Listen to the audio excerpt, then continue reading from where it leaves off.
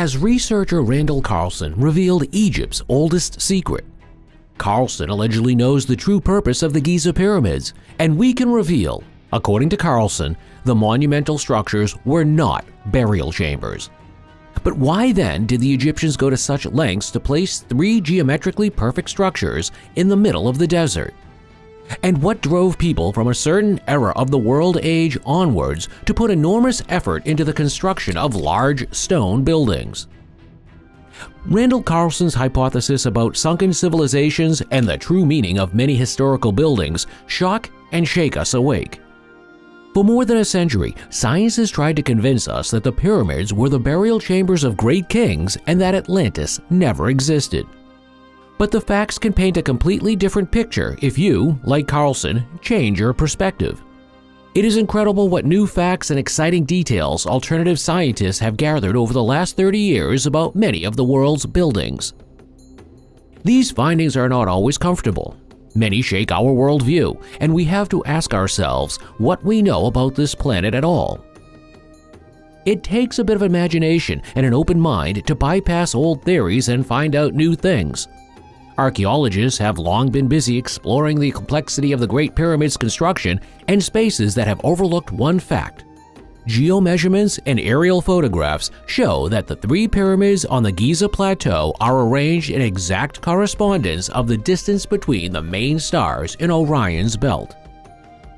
This gives rise to the theory that the Orion correlation and a breathtaking connection between the 3 Great Pyramids of Giza and the mysteries of space.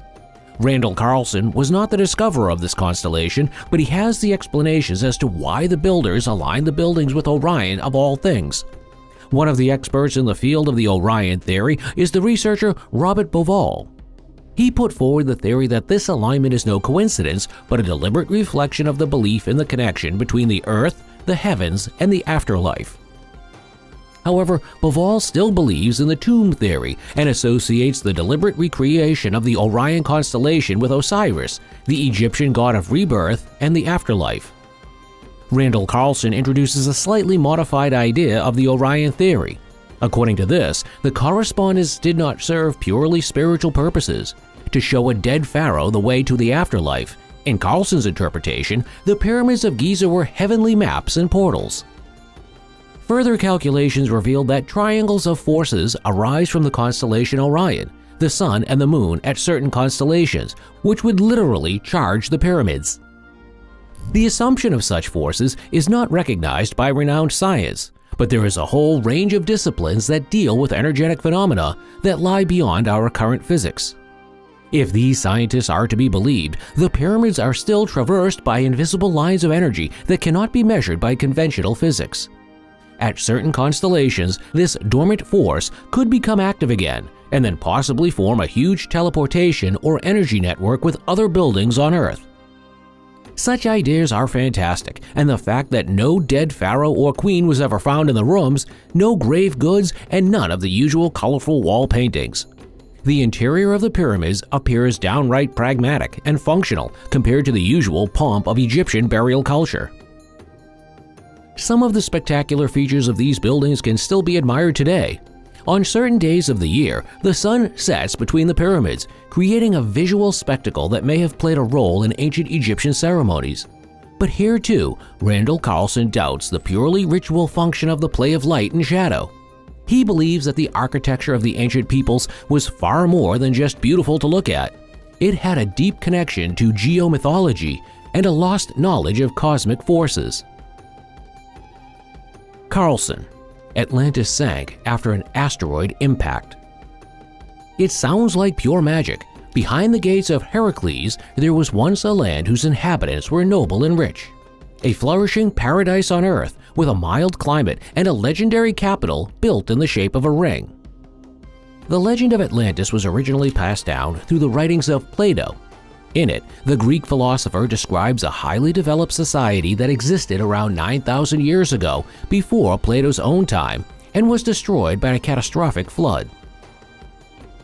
Mainstream archaeologists still consider Atlantis to be pure fiction, but many alternative scientists firmly believe in the existence of the mystical island continent and in its demise.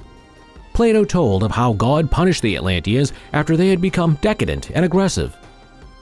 Randal Carlson, on the other hand, believes he has a very practical explanation for the disappearance of Atlantis and its inhabitants. He draws on modern geological and climatological findings that coincide with significant changes in the Earth's history. According to Carlson, the last major change took place with the abrupt end of the last ice age around 11,700 years ago. At that time, the climate changed so rapidly that the seas rose sharply and theoretically led to the sinking of coastal regions or low-lying islands. Atlantis was destroyed, but some of its inhabitants survived and carried their higher knowledge to a world populated by even more primitive people at the time. Some ancient buildings, as well as sudden steps in human development or inexplicable artifacts, are evidence for the existence of highly developed civilizations that populated the globe before the last ice age or even earlier. Carlson's theories are largely based on geocatastrophism, to explain some unexplained details from the historical record. Huge climate upheavals, meteorite impacts, and tsunamis are key mechanisms in his theories. The self-proclaimed researcher is not only concerned with the changes to the Earth, Carlson is convinced that we have overlooked an important fact of the Earth's cultural past. Evidence of such events may be found in global flood myths and tales of lost kingdoms. Carlson further argues that many megalithic structures such as Stonehenge or the gigantic stones of Baalbek in Lebanon are clear evidence of advanced engineering and astronomical knowledge. This shows that our ancestors possessed knowledge that is no longer accessible to us today. Our culture is a direct result of the development of traction, lever, and gear mechanisms, and later, electricity. We cannot explain many of the ancient buildings with these technological foundations. Scientists have been biting their teeth for decades trying to understand the construction of the pyramids of Egypt using the methods we know today. Not even computer simulations have been able to crack the mystery. Carlson points out that we cannot know what skills and technology our ancestors had on this earth. The very existence of the structures and the many unanswered questions urges us to keep an open mind, especially as the rediscovery of such skills could be a huge step forward for our civilization. In any case, we must face the fact that the builders of Stonehenge, the pyramids of Giza, and other enigmatic sites had access to knowledge and technologies far beyond what we previously assumed for their respective eras. To bridge the gap between disciplines, Carlson brings together mystical lore with scientific data, essentially reviving the holistic science of antiquity. At that time, mathematics, mysticism, music, and the science of astrology were inextricably linked, which shows that even 2,000 or 3,000 years ago, people perceived the world very differently from the way we do. The strict separation between the science of numbers and facts and the myths and magic may have been a mistake. Malta, the oldest temples in Europe. They are among the lesser-known wonders of the world, the megalithic temples of Ha-Shah-Aim and Imnedreda on the Mediterranean island of Malta. These structures, made up of several semicircles, are not only ancient but also ingeniously constructed. Their age is dated to around 3600 to 3200 BC, which places these temples among the oldest freestanding structures in the world. Ha-Shah-Aim and Imnedra are aligned with celestial events and in particular the solar cycle. We must realize that these buildings existed at the transition from the Neolithic Age to the Copper Age. At that time, people supposedly had nothing more than simple stone tools at their disposal and only slowly began to produce copper. Anyone who has ever experienced copper as a material knows that it is far too soft to produce durable tools. But it is hard to imagine that more than 5,000 years ago, people used stone hammers to build such structures and then placed them with astonishing architectural and astronomical precision. During the equinoxes, a play of light is revealed inside the temples, in which inner stone slabs are brightly illuminated. Now we have to ask ourselves whether people went to this effort just to witness a picturesque play of light, or whether the buildings had another purpose that we no longer understand today. Similar to Stonehenge, these two oldest temples in Malta also raise the question of how people were able to drag, erect, and precisely align huge megaliths weighing several tons. Malta is rich in stones, but each of these limestone blocks was dragged over a distance of several hundred meters to kilometers and then neatly erected. The truth of geomythology. Randal Carlson is a passionate ambassador of geomythology, where matter, energy, and myths merge. It almost seems as if the researcher and architect had a subtle understanding of what people really felt and wanted to express thousands of years ago. Carlson's geomythology sees ancient myths and legends not only as captivating stories, but as codes to a more comprehensive understanding of the world than we have today. This knowledge could close the gaps in our modern science. A central aspect of Carlson's research is the study of sacred geometry, an ancient science that holds that certain geometric shapes and relationships have a deeper power. Shapes such as the flower of life, the all-seeing eye, and the sun symbol appear on sacred structures, temples, and pyramids around the world.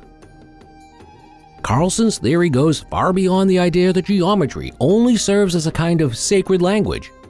Symbols express the harmony of the cosmos and guide certain forces. However, according to Carlson, it is necessary to know how these sacred forms are activated and applied. Symbols such as the flower of life are said to contain the entire mathematical knowledge of the universe. Consequently, as a kind of geometric and mathematical compass, they can also convey complex astronomical knowledge. This sometimes sounds difficult for us modern people to grasp, but anyone who delves into the matter soon finds so many exciting connections that sacred geometry seems ever more plausible. Hidden underworld of the Giza Plateau. Pyramids are often thought of as being the tombs of ancient Egypt's pharaohs, but according to archaeologists, they had a far more important purpose than just as burial tombs. In fact, archaeologists have discovered that the pyramids are actually designed for use as refuges for people in times of war or natural disasters. They also serve as a long-term storage facility for food, water, and equipment needed during emergencies. The Sphinx and the pyramids were built with a precise mathematical design, which indicates that they are precise instruments to assist humanity at the time of an event. Modern-day scholars have found evidence of an ancient lost civilization on the Giza Plateau. They discovered that there is a hidden underworld underneath, which is linked to a parallel world. Giza Necropolis. The Giza Necropolis is located on the outskirts of Cairo and covers an area of about 6 square kilometers. It comprises pyramids, temples, tombs, and other structures. They built the graveyard in 3 different phases. Phase 1. It started with Dozier's complex, which included a pyramid and his temple from the 27th century BC. Phase 2. It began with Monarchar's pyramid, which was constructed around 2450 BC. In this phase, called the Middle Kingdom, Khufu's pyramid and Khafre's complex were also added to the site. Phase 3. It began with Sneferu's Red Pyramid, which was constructed around 2600 BC. All these buildings are near each other at the same site. The Sphinx and its legendary wonders.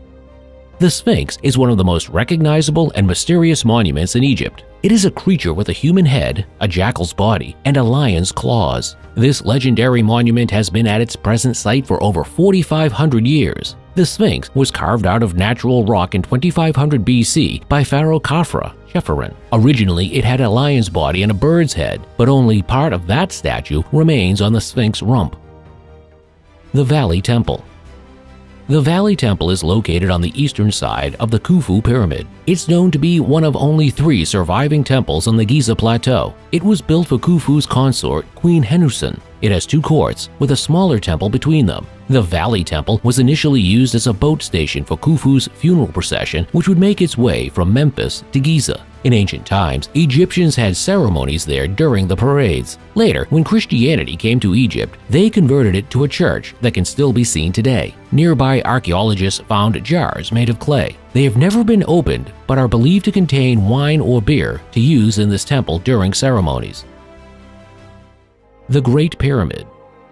No list of ancient secrets would be complete without mentioning the Great Pyramid of Giza, one of the most awe-inspiring structures on Earth. It was built as a tomb for Pharaoh Khufu. It is believed that it took 10 to 20 years to construct and would have required about 20 million stone blocks made from limestone quarried in Tura. There are 192 secret chambers inside, including 5 colossal ones. The Great Pyramid may be one of the most famous structures on Earth, but many secrets remain hidden from our sight. We've gathered some of the best theories about what might have been left inside and their possible meanings. One theory is that an inscription was left within an air shaft on the pyramid's north side. If true, this could represent the rules we should live by or a way to pass judgment on humanity. Another idea is that they served as a type of map showing the way to heaven. They may have been instructions for how to build other pyramids. Whatever these writings may say, their meaning has been lost to history. The 12 palaces, which are regularly disposed. On the south side of the Sphinx, the palace is regularly disposed. The palace faces one side. One court is at its center, and it is more significant than all of those surrounding it. Inscriptions on these buildings show that they were built by order of King Ramses II to serve as residences for himself and his queen. They provide us with an insight into some daily life aspects of ancient Egypt. What types of furniture we used, what sorts of food they ate, how they entertained themselves. All this gives us an idea about life in ancient Egypt. The Mortuary Temple. It was during this time that work began on a mortuary temple. This temple was on the western side of the Great Pyramid and was built in honor of Khufu's mother, Hetepheres. Due to the work's total secrecy, the project took around 18 years to complete, from 2558 to 2548 BC. All workers were buried alive inside the temple walls so that nobody could reveal what they saw. Workers were also killed by having their heads chopped off so that no one would know how deep underground they extracted granite from a quarry near Lake Mauritius to construct the interior corridors and chambers within Khufu's pyramid. The Solar Bark.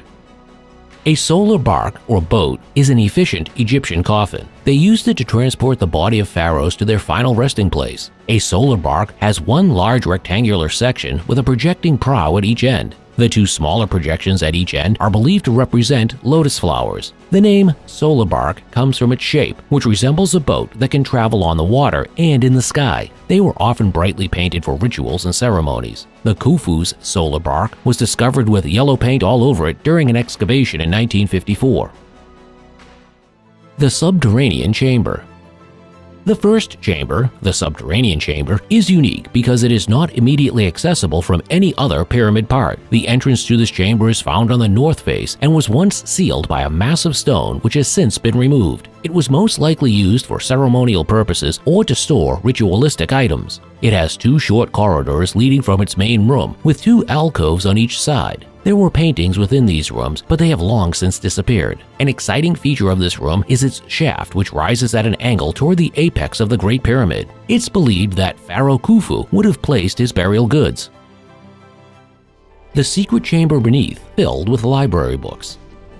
According to a Harvard University archaeologist, there is a secret chamber beneath the ground filled with library books at the Giza Plateau. This chamber was created by an ancient Egyptian architect who wanted his work and wisdom to preserve for all eternity. We need to find out what kind of books are in the hidden library. We also need to find out how you can even access it today. There has been talk about bringing in lasers or sound waves, but something has yet to be found. The Queen's Chamber. The Queen's Chamber is one of 3 chambers on the north side of the Great Pyramid. It was constructed with a corbelled roof and a niche for a false door. The Queen's Chamber also has something that separates it from other chambers in Egyptian tombs. The Queen's Room has 2 stone plugs weighing 70 tons each, blocking access to a large passageway. They were left undisturbed since workers placed them thousands of years ago. We believe there was originally an upper chamber in this level, but it collapsed before completion. Archaeologists have found blocks of limestone, granite, and alabaster up to 2 meters high near the top of the pyramid. Some people believe that these may be parts of a lost 4th chamber or higher levels, while others think they are unfinished stones from lower levels used by workers as stepping stones to reach the higher levels. The King's Chamber. There are many mysteries surrounding these pyramids, one of which is what is inside the King's Chamber. It's known that a shaft leads from this chamber to the outside world, but it remains a mystery as to what this chamber holds. Some theories state that there is a false door with no hieroglyphics, an empty room, or even the original form of Khufu's resting place before they moved his body to another location. One thing is for sure, we still need to crack the true secrets behind the Pyramid of Giza. The Grand Valley. In one of the most famous pyramids, there is a long passage called the Grand Gallery. It is one of the longest and tallest galleries in any Egyptian pyramid. This gallery was a ceremonial pathway from the king's chamber to the outside world. It was built so the pharaohs could stand on the throne and on top of his pyramid look out into his land. This chamber at the end of the gallery has a narrow corridor that leads up steeply in a tight spiral staircase with 7-foot-high steps. It then opens again onto a large room where funerary texts were inscribed on the walls. 5 niches once held statues of each god guarding an essential aspect of life, such as Isis protecting children. It is believed that these statues are now missing, and the pyramid area is not open to the public because it could damage them. The large tomb was just west of the Great Pyramid. It is just west of the Great Pyramid and is known as the Great Western Tomb. It appears to be a model for all other tombs in Egypt, including its entrance, chambers, shafts, and passages. The only significant difference between this tomb and those found in other parts of Egypt is that it doesn't have any inscriptions on the walls or ceilings. Many scholars believe there are 3 reasons why the builders didn't put any writing inside this tomb. They may have wanted to avoid distracting themselves from the awe-inspiring views of the pyramids and Sphinx outside. It was not a royal burial chamber, so they did not need elaborate decorations. No excellent building material was available then, so they could not create long inscriptions inside. The reliefs. First, let's take a look at the reliefs. These images show us what life was like in ancient Egypt. They can give us information about jobs and what they did in their everyday lives. It's believed that some people were farmers or fishers, while others were builders or soldiers. The reliefs also tell us how Egyptians cared for their families and gods and made a living from trading goods with other countries. In this way, they helped spread Egyptian culture to the rest of the world. A goblet of glass in a tunnel under Giza pyramids. Egyptologists believe that a goblet made of blue glass found in a tunnel under the pyramids at Giza Plateau in Egypt proves there is an undiscovered burial chamber. The blue glass goblet was found in a small room that a stone door had sealed off. The location is near Pharaoh Khufu's and Cheops' Great Pyramid and Mortuary Complex. French archaeologist Nicolas Grimmel believes the goblet may have belonged to Queen Nefertiti, who died around 1330 BC. She may have passed it on as a gift to her daughter Meritian. He believes no one knows why they put it back. The tomb of Hetepheres I. Hetepheres was a daughter and a wife of Pharaoh Khufu, who reigned in about 2560 BC. When Hetepheres died, she was buried in a tomb on the Giza Plateau near her husband's pyramid. The discovery of this tomb is significant because it's one of the only 3 queens' tombs in Egypt. It also revealed fascinating information about funeral practices during that time. Archaeologists learned that relatives would use wet linen rags to clean the body before wrapping them in more cloth. They mummified form with strips of linen or wool. After they were wrapped, they were placed inside coffins of wood and cartonnage, which had been covered with plaster. However, these materials do not preserve well in the Egyptian climate. Mysterious void in the Great Pyramid. What was initially thought to be a simple hole in the ground is, in fact, a shaft that leads down to a hidden room or a cave. The discovery compares with one of archaeology's most famous discoveries, Tutankhamun's tomb. In 1922, English archaeologist Howard Carter found a small door leading to a large chamber containing more than 2,000 artifacts. The Egyptian government confirmed that the void has been explored and it is not an open area. It has walls that could contain masonry blocks or another type of architectural element inside it. It added that while they did not know the void's purpose, they hoped it would paint us an even clearer picture of how ancient Egyptians built the pyramids. The Solar Boat Museum. This museum, located next to the Great Pyramid of Khufu, is a great place to learn about ancient Egyptian boats called solar boats. Solar boats were used in funerary ceremonies and at times as royal barges. King Khufu's solar boat is considered one of the largest boats ever built. They made the boat discovered from the Pyramid of Khufu cedar wood from Lebanon, which is no longer found there. Scientists estimate that it would have taken around 100 years to build this boat. Its cedar planks are still preserved today. The most impressive find was a piece of papyrus with an inscription describing how King Khufu asked Imhotep, the architect, to make him something that would last forever. The scientists had hoped to find some written account or evidence inside the boat, but so far they haven't found anything. They believe that because these boats were buried close to pyramids, any written documents might have been destroyed by groundwater seeping into the tombs over time. The Red Pyramid. The Red Pyramid, also known as the Great Pyramid or Khufu's Pyramid, was built by Pharaoh Khufu around 2560 BC. It is 137 meters high and 230 meters wide at its base, making it one of the most significant monuments in the world. Egyptologists believe it took 20 years to build this pyramid. They discovered a coffin when they excavated the site. They found a mummy inside, but it had disintegrated into a white powdery substance over time. Egyptians used a type of wax called Egyptian natron to dry out the body and preserve it from decay. Only gold leaves were left on his head, suggesting that he might have been wearing a golden mask or headdress before he died. There are numerous tunnels underneath the Great Pyramid which archaeologists still need to explore fully. Some say an underground city might be waiting for us just below ground level. The Bent Pyramid. The Bent Pyramid was built by Pharaoh Sneferu around 2600 BC and is the first known pyramid to deviate from a proper vertical alignment. The pyramid has two entrances at its base, one facing north and one south. The Bent Pyramid's arched galleries are more closely aligned with ancient Egyptian sacred architecture principles than other pyramids. The original design called for 5 rows of casing stones at the top because it is partway up an incline. There are only 3 rows left. It also retains an open inner courtyard that held the king's tombs. The Bent Pyramid is a perfect example of how some pyramids were designed as multi-use structures. This form would have allowed people to live inside the pyramid when royalty lived elsewhere. It served as a grand entrance when it was time for them to return home. The Great Pyramid of Khufu.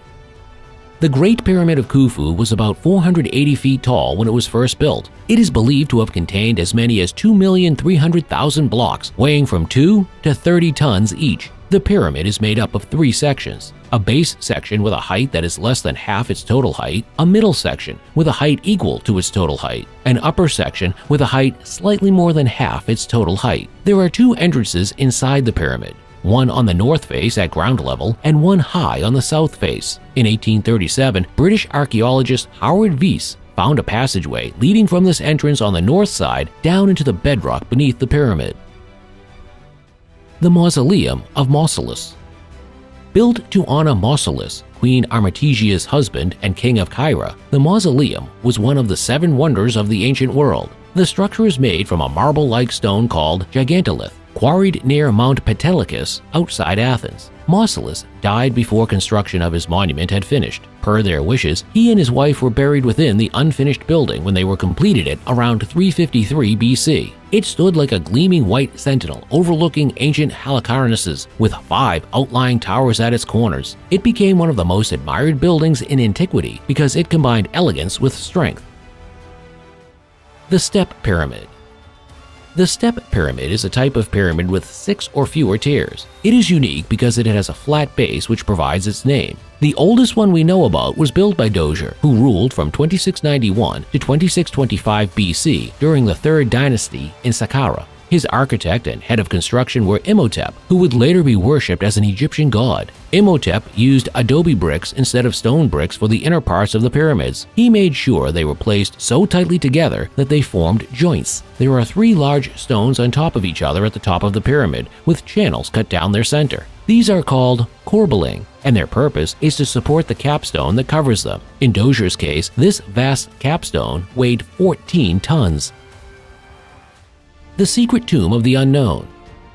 In 1922, British archaeologist Howard Carter discovered a tomb deep within the Valley of Kings. The tomb contained a single coffin and was built for an unknown soldier who would have been buried in 1324 BC. No one knows who is buried inside because we found no identifying features on any artifacts. The only thing known about this soldier is his rank and his honorable burial by Tutankhamun's successor, I or Horemheb. He is most likely served as a senior officer at the end of Tutankhamun's reign when they faced incursions from Assyria. His body may be among those found at Deir el-Medina, which included soldiers and their families who had been brutally murdered after being accused of treasonous behavior against Pharaoh Akhenaten.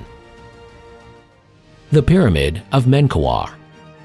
The Pyramid of Menkaure, for example, holds one secret that is yet to be revealed. To this day, we don't know what it is. We know that it is not treasure or a curse because archaeologists have not found anything when exploring inside. It could be something like an inscription on the side of a wall or a small tunnel leading to another room, but we will never know until someone else comes along and discovers it. They believe that the enslaved people built them or their spirits. The Medinet Habu. Medinet Habu is a funerary temple built by Ramses III, who ruled from 1186 to 1155 BC. It lies near Luxor, and its most distinctive feature is its gateway, which consists of two colossal statues. One depicts Amenhotep III, reigned 1855 to 1808 BC, and the other depicts himself. The temple has 14 statues of Ramses II, who reigned from 1279 to 1213 BC, and his wife, Nefertari. One of these statues features Ramses II seated with his queen on an elevated throne. The statue includes hieroglyphics on the wall below it that tell about how he died early and did not have time to do everything he wanted to do for the country. There are also hieroglyphics depicting what the pharaohs believed their souls would do after death. They believed they would join gods in heaven or continue to rule on earth as a spirit called the Ka. Another secret hidden within the pyramid is stairs leading up the northern side of one of its walls. The Dashur Pyramid in Egypt. The Dashur Pyramid is one of the three main pyramids at the Giza Plateau and was built by King Khufu. It has a base length of 215 meters, a base width of 230 meters, and is 146.5 meters high. Throughout history, many secrets have been hidden in pyramids worldwide. The Dashur Pyramid contains 16 secrets that need to be fully understood today. One mystery involves an ancient Egyptian document known as the Sacred Papyrus of Ani. These state that the souls of the gods, who were thought to inhabit the heavens, were entombed with mummies for their resurrection on earth. Another point is about Queen Herfuri's coffin, which has hieroglyphics inscribed on its side, showing what it would look like from the inside. The Pyramid of Amenhotep III.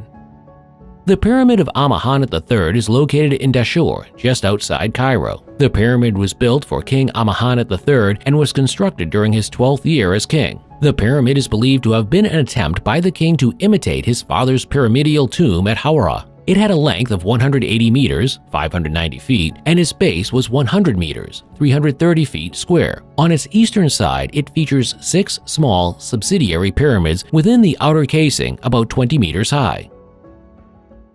The concentrate electromagnetic energy in the internal chambers. One of the ancient secrets hidden in pyramids is that they use a process called concentration to concentrate electromagnetic energy. It's speculated that they did it by creating an antenna-like design with long corridors and then a room at the end. They would concentrate the energy by being trapped at the end and bouncing back and forth until it was released as light or heat. The discovery of Gunung Padang. In 1914, the island archipelago of Indonesia was a colony of the Dutch. On large farms, the European settlers cultivated sugarcane and tobacco. The whites rarely entered the jungle. There were exceptions, however, and one day, a Dutchman who was particularly interested in antiquities and the legends of the natives undertook an extended jungle tour. His goal was clear. He wanted to find the Lost Palace, which, according to legends, had been built by a mystical king.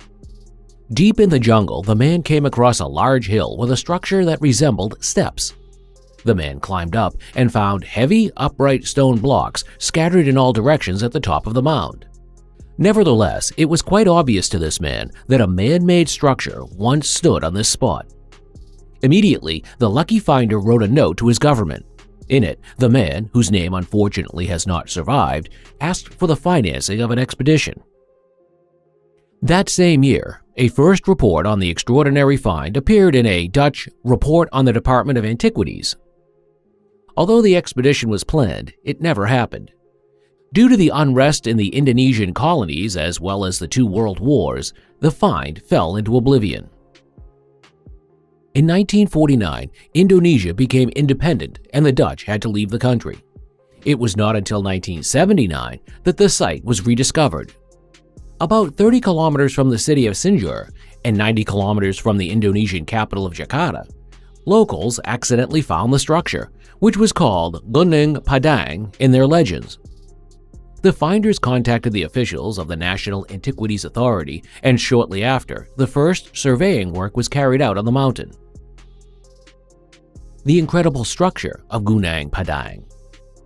In the years following the rediscovery of the site, Indonesian experts first found a large quantity of stone blocks. They too came to the conclusion that the stone caves, which were between 25 and 40 centimeters wide and about 1.5 meters high, were not located at this site by chance. The stones had clearly not been made by humans. However, they had apparently been brought to this exposed location intentionally and in large quantities and placed in specific arrangements. This initially suggested a primitive megalithic culture. The rock is andesite, a rock of volcanic origin. Under certain circumstances, andesite can dry out in such a way that strictly geometric or the typically elongated shape is formed. The stones came from a nearby volcano. However, the question arose as to who had hauled the blocks of stone weighing an average of 250 kilograms to this location, and why. Some of the blocks even weighed more than 600 kilograms. Moving such stones required some kind of technology. Initially, archaeologists and historians dated the construction of Gunung Padang to the Bronze Age. Around 2500 to 1500 BC, a megalithic culture fit the scientific picture. But then everything turned out quite differently, and science still faces an almost unbelievable puzzle at Gunung Padang. The findings of Danny Hillman, Natawidahaja. A few years ago, the Gunung Padang site was once again scrutinized by a scientist. When geologist Danny Hillman Natawijana saw the pictures of the site, he immediately noticed that the hill of Gunung Padang absolutely did not fit into the picture of the rest of the site. Danny Natawijana intuitively saw at once what had remained hidden from all the other scientists until then. Gunung Padang was not just a collection of megaliths on a natural hill. The geologist immediately suspected that the entire mountain had been the construction of humans. New excavations revealed new layers of an actually massive structure under the top layer. Under the seemingly primitive arrangement of stone caves, elaborate constructions of rooms, corridors, and steps were revealed.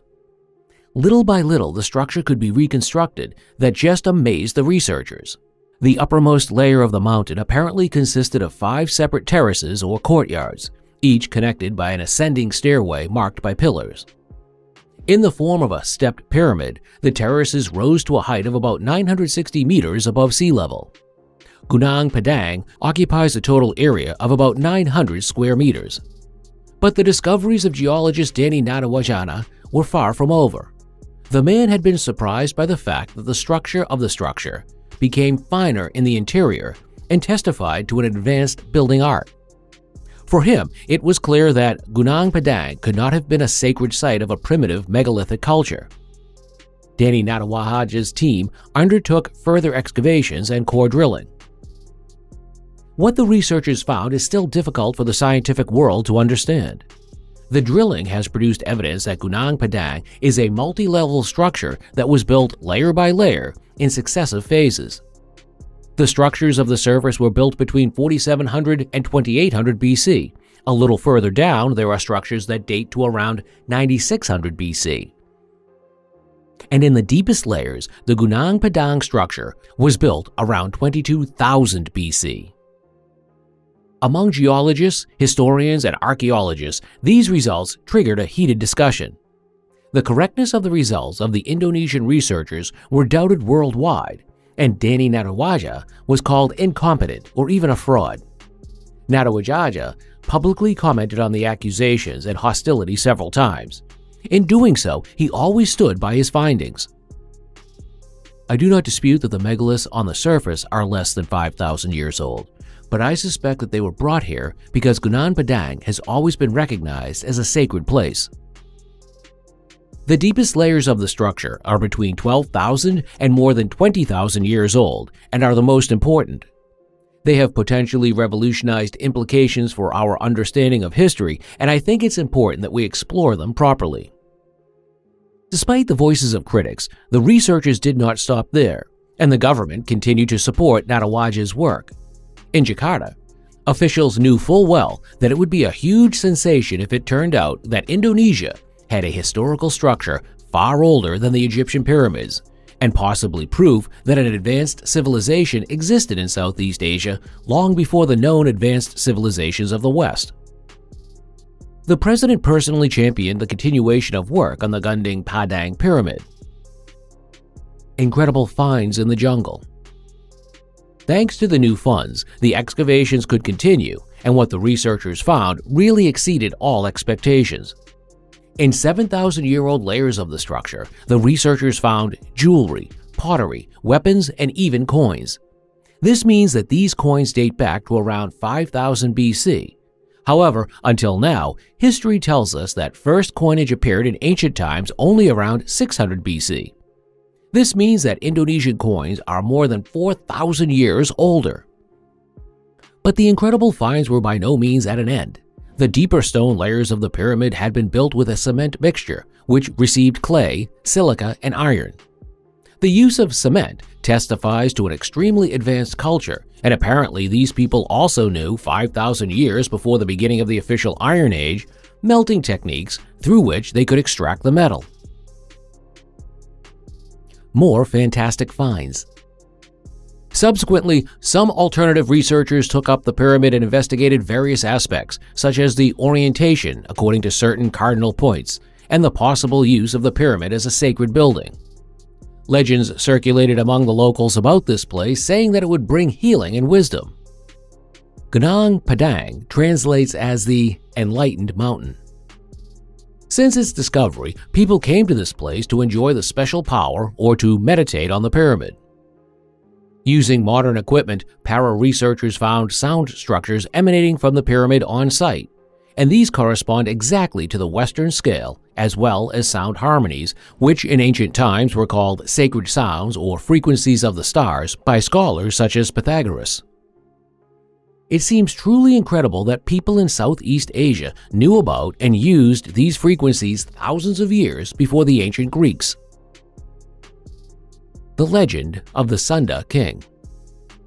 In Indonesia and the Philippines, there are numerous stories of a great flood that caused large parts of Asia to sink. Researchers found out that Indonesia, which today consists of countless scattered islands, still had a connection to the mainland 10,000 years ago. At that time, the sea level was still about 120 meters lower. The continent was considered the Kingdom of Sunda, and according to legends, the king of Sunda had Gunung Padang built as his palace. According to the legends, Gunung Padang sank in the floods. It could only have been that the rising sea level separated the islands of Sumatra and Java from the Kingdom of Sunda. At the time when the islands were formed, people did not see that Gunung Padang had survived. Only there was a sea between the people of Sunda and the island then. So Gunung Padang could truly be the oldest known structure on Earth at the moment and turn historiography upside down. At the moment, this even seems to be probable, because in other places of this world, also new testimonies have appeared that human culture has already produced highly developed cultures before the last ice age. Göbekli Tepe in Turkey is a mound complex that closely resembles Gunung Padang.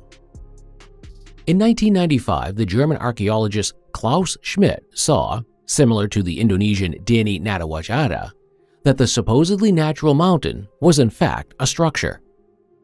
During excavations under the comparatively young ancient settlement on the hill, archaeologists found many other structures dating from 9600 to 8200 BC.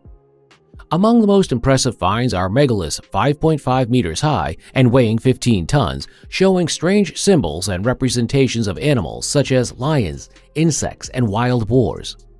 These sites are 5,000 years older than Stonehenge, and once again we have to wonder how humans were capable of creating such stone blocks at that time. Perhaps further work at Gunung Padang, as well as other finds, will soon provide us with a conclusive answer. Pyramid 101. The pyramids of Giza are not the only pyramids in Egypt. In fact, the Egyptians are prolific pyramid builders, with 118 pyramids found in the country. The Pyramid of Djoser is the oldest and was built in 2630 BC to house the tomb of Pharaoh Djoser, founder of the 3rd dynasty. The pyramid was built by the pharaoh's advisor Imhotep, and Djoser was so pleased that he made Imhotep a god. Apparently, mortal kings could create immortal gods in ancient Egypt. The unfinished Pyramid of Baka is another pyramid that has left us with more questions than answers. Situated in the Zawet El Arayan area, it was completed after the death of its owner, Baka, son of Djefri. Only the shaft remains, and since 1964, entry to the site has been prohibited, so archaeologists cannot find answers to their burning questions. Other pyramids in Egypt include the Bent Pyramid of Snefru, the Pyramid of Djafri, the Lahu Pyramid, the Pyramid of Unas, the Red Pyramid, the Pyramid of Nyasser, and many more. These pyramids are not as magnificent or famous as the pyramids of Giza, but they give us insights into the life of the Old and Middle Kingdoms. They are testaments that the Egyptians did not always get it right, evidence that the Giza pyramids are a result of conscious strides in perfecting ancient engineering. Why were pyramids built? Ancient Egyptians saw death not as the end of life, but as an interruption. They believed when the king dies, his spirit, or Ka, journeys into the afterlife and had to be prepared for the journey. The pyramids were built to house not only the pharaoh's tomb, but also his treasures, which they believed would make his journey easier. The wealthiest pharaohs were buried with such enormous treasures that when their pyramids were opened thousands of years later, the looted treasure was beyond imagination. Mummification was a solemn ritual done to preserve the pharaoh's Ka. Ancient Egyptian religious belief was that the gods would allow a man to be reborn if he had a pure soul. Hence, they hoped he would return to life. Building pyramids was a massive endeavor, and the construction could last the entire lifetime of its owner. It was believed that the greater wealth a pharaoh had in his pyramid, the more splendid his sojourn into the afterlife would be. When the pharaoh died, he became Osiris, the god of the underworld who sets the sun. His son, the new pharaoh, was revered as Horus, the god of the sky, who would raise the sun again. The ancient Egyptians believed it was this relationship that kept the world in balance. The Pyramids of Giza. The Giza complex in Giza, Egypt, is the site of the pyramids of Khufu, Khafre, and Menkaure. The pyramids were built during the Old Kingdom between 2600 and 2500 BC. The Great Pyramid of Giza is one of the 7 wonders of the ancient world listed by Inapur of Sidon. It is the oldest wonder and the only surviving one. It was built by Pharaoh Khufu and is the largest of the 3 pyramids. His descendants, Khafre and Menkaure, built the smaller pyramid of Khafre and the modest-sized pyramid of Menkaure, respectively. Stonework at its best. We can assume that Khufu did not expect his pyramid to survive 4 millennia in the desert, but it was definitely built to last. The Great Pyramid is a marvel of stonemasonry. The structure is made entirely of huge blocks of stone set into place by workers. The outer casing and the interior walls are made of white limestone, while basalt and alabaster were used for the floor. Getting stones for the pyramid posed no problem, as Egypt has no shortage of them. Basalt was quarried from the Fayum Depression in the Western Desert, while alabaster was brought from east of the Nile in the city of Luxor. We know how they got the materials used in the building of the pyramids and why they bothered to build pyramids in the first place. But how was the pyramid built? How was the pyramid built? There are several theories on how the pyramid was built, but none satisfies all the questions that have baffled historians and scientists for centuries. The construction techniques used by ancient Egyptians have been a mystery puzzle, and conflicting hypotheses have been proposed to solve it. All hypotheses agree that the stones used to build the pyramid were carved from quarries with chisels and carried to their current position. The technique used to move them, however, remains disputed. A historian's account.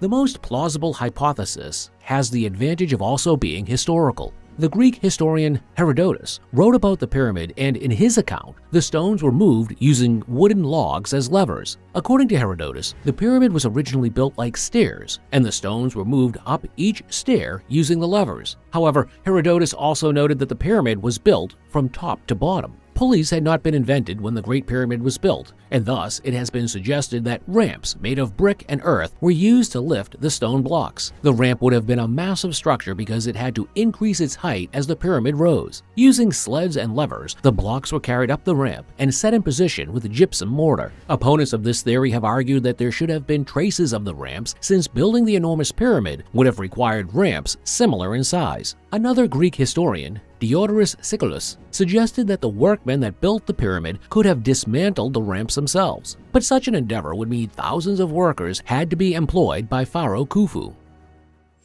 Sophistication meets simplicity.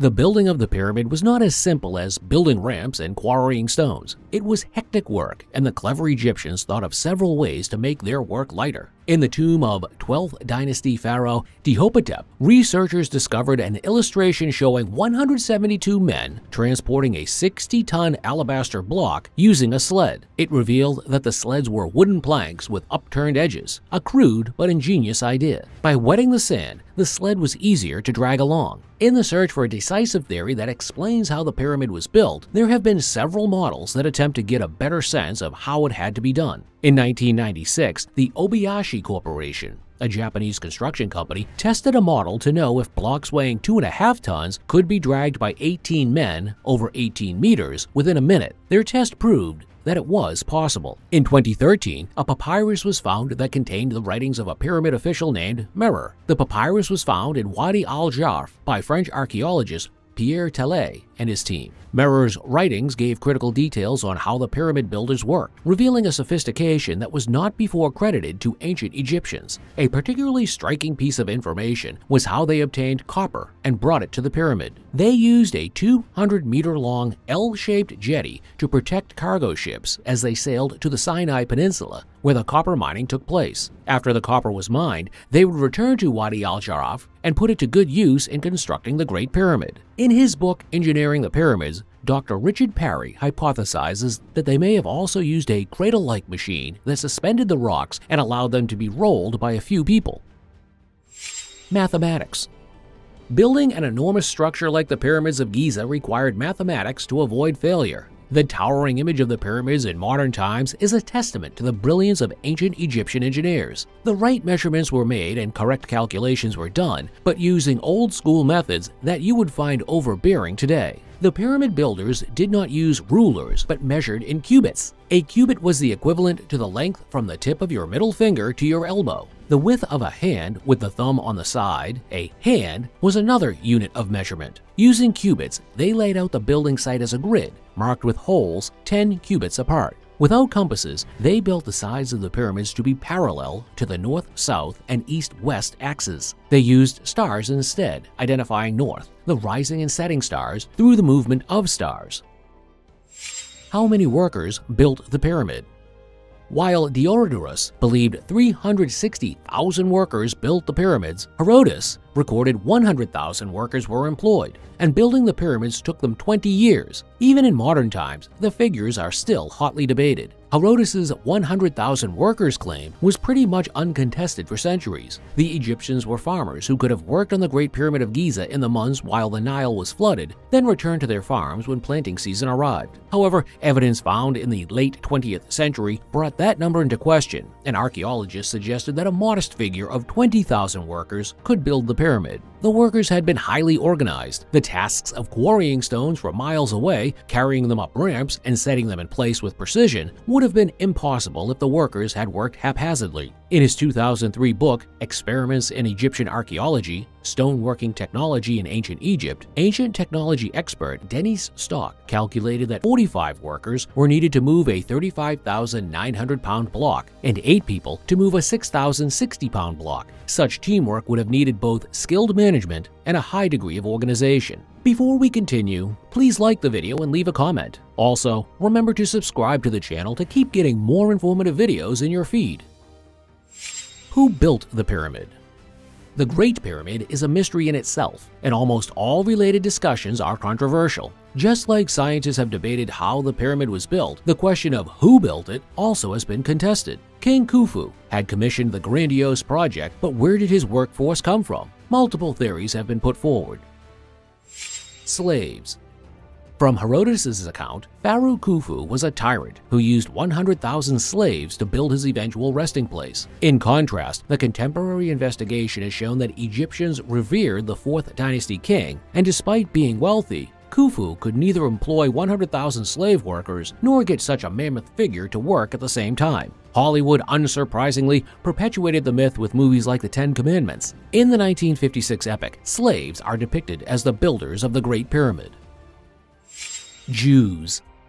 Another common misconception is that the Jews built the pyramids. In 1977, former Israeli Prime Minister Menachem Begin visited the National Museum of Cairo and claimed the Jews were the builders of Egypt's national emblem. The myth took root and was given credence by misunderstandings of the Bible. The Jews were famously liberated from Egypt by Moses after suffering so much hardship at the hands of the Pharaoh. They were subjected to back-breaking labor by the Pharaoh, the Bible recounts, and it was wrongly interpreted to mean that they had been forced to build the pyramids. Also, in a historical sense, it was a far-fetched idea. In the words of Israeli archaeologist Amahi Marzer, no Jews built the pyramids because Jews didn't exist at the period when the pyramids were built. Aliens.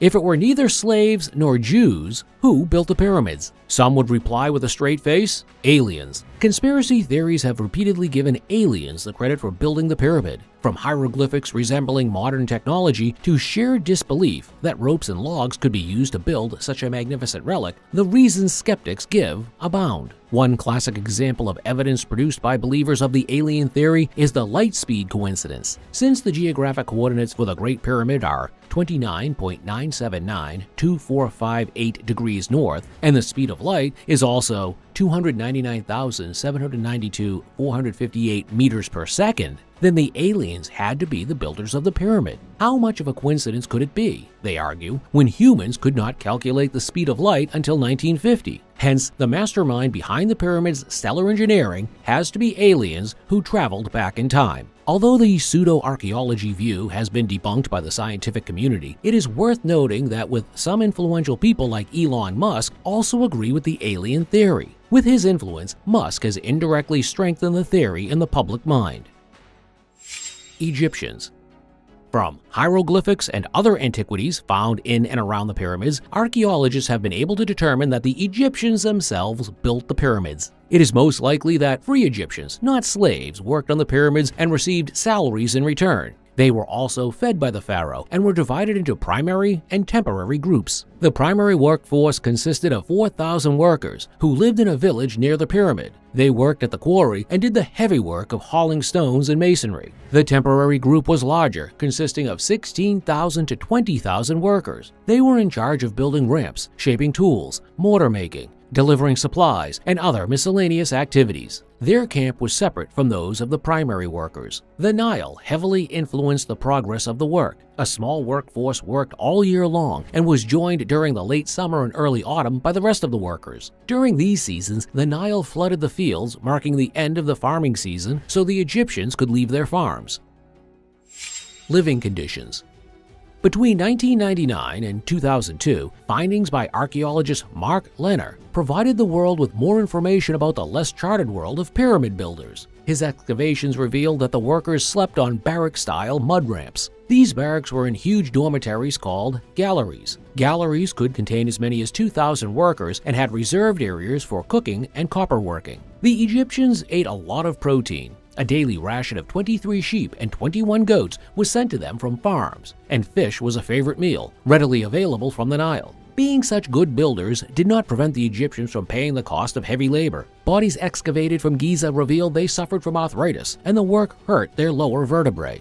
50 tons.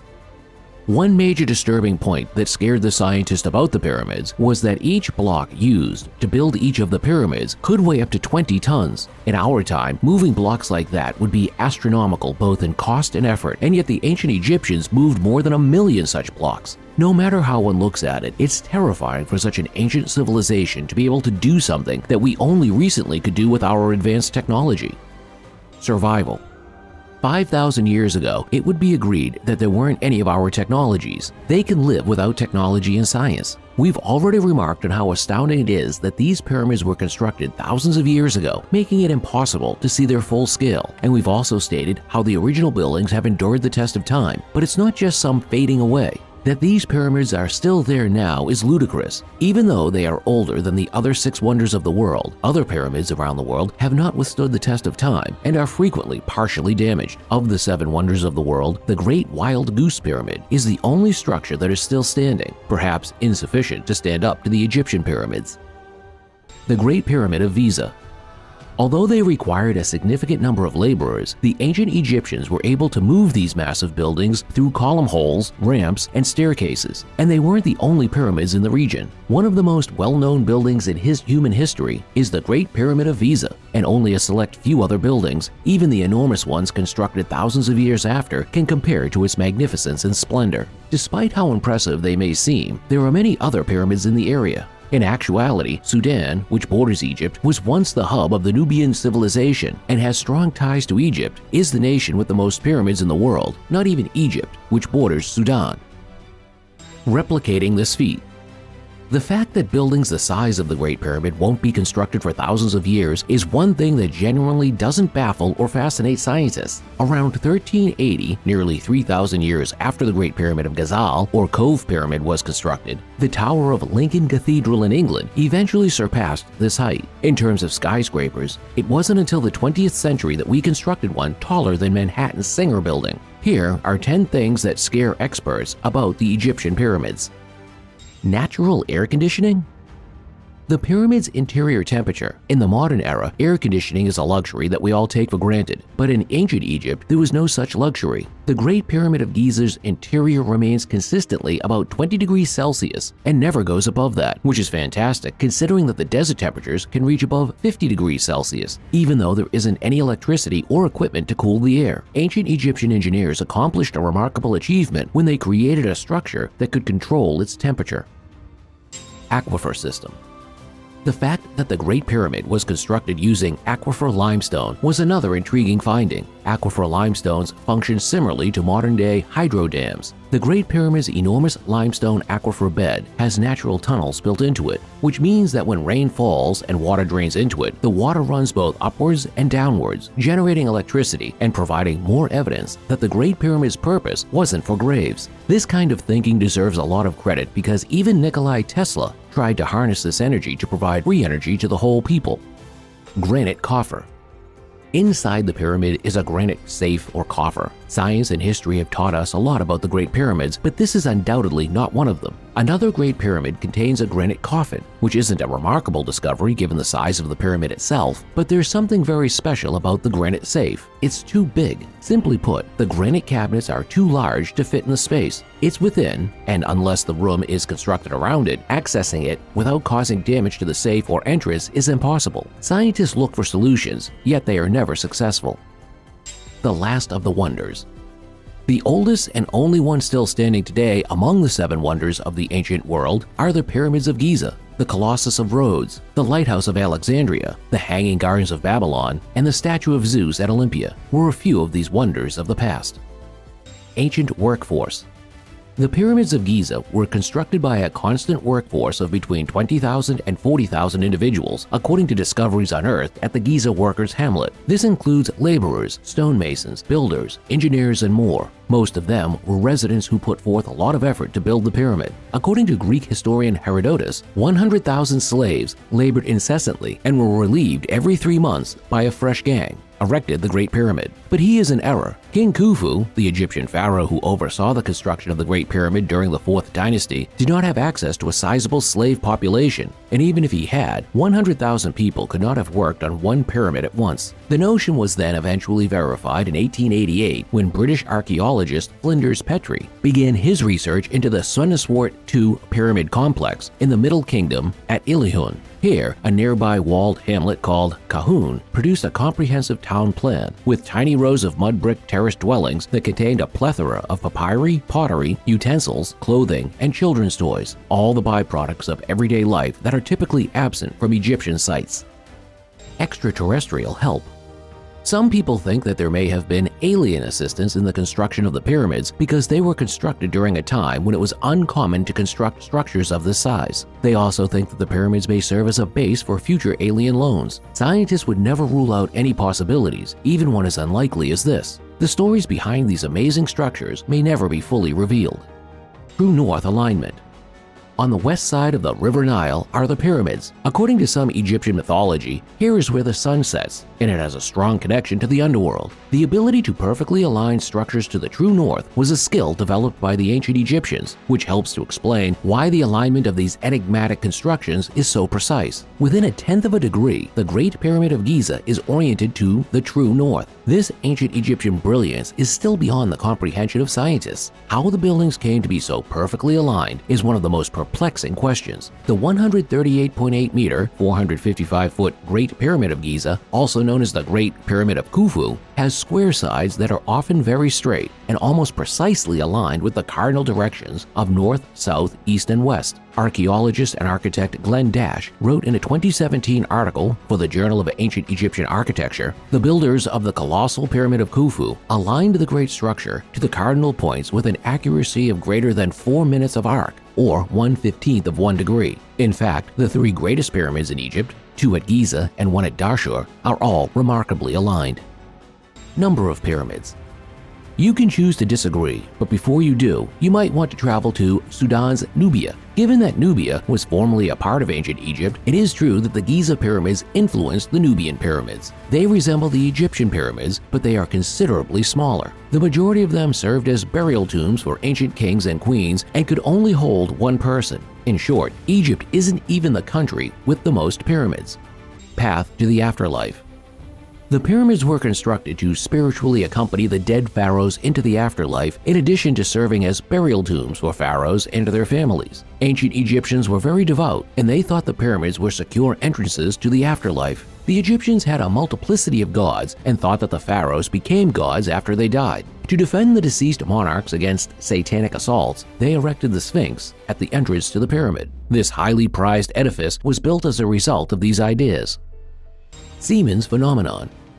The Anglo-German engineer, metallurgist, and inventor had encountered an odd energy phenomenon when an Arab guide informed Sir William Siemens that, when standing on the summit of the pyramid with his hands wide, he could hear a piercing, ringing noise. Siemens felt a stinging sensation and raised his index finger. Later, while sipping wine from a bottle he had brought, he experienced a slight electric jolt. After realizing that more observations were required, Siemens wrapped the bottle in a moist piece of newspaper to create a Leyden jar. When he briefly held this made-up Leyden jar above his head, it got so electrically charged that sparks began to fly. The Benben model. An old stone with a conical shape known as the Benben stone was recovered in the temple at Heliopolis. In the time of the pyramids, the temple served as the main place of worship in ancient Egypt. The Benben stone served as the inspiration for several pyramidal designs, including, most likely, the Egyptian pyramids. Since Atum was later linked to Ra, the sun god, many Egyptologists have asserted that the Benben stone represented the sun. It is also thought to be related to the god of the afterlife. Supermortar. According to an old Arabic saying, man fears time, time fears the pyramids. The pyramids are among the oldest structures on the planet. The extremely sticky mortar that was used to keep the blocks in place could be to blame for this incredibly lengthy lifespan. 4.5 centuries are involved. Scientists have examined the mortar used repeatedly, but they have never been able to identify its ingredients. These elephant-heavy bricks were joined together using almost 5 million tons of this mortar. Lopsided pyramids. The Ancient Egypt Research Association and the Glenn Dash Foundation for Archaeological Research worked together in 2015 to find that the west side of the pyramid is 0.6 to 14.1 centimeters longer than its easternmost counterpart. In the worst-case situation, this means that one side of the pyramid may be up to 14.1 centimeters longer than the other. This contradiction, however, simply serves to confirm that the pyramids are a wonder of the ancient world. The Giza pyramids were constructed before calculators and computers were commonplace. It's a remarkable achievement to build such a huge structure with only a little irregularity and over 100,000 workers. Geometric design.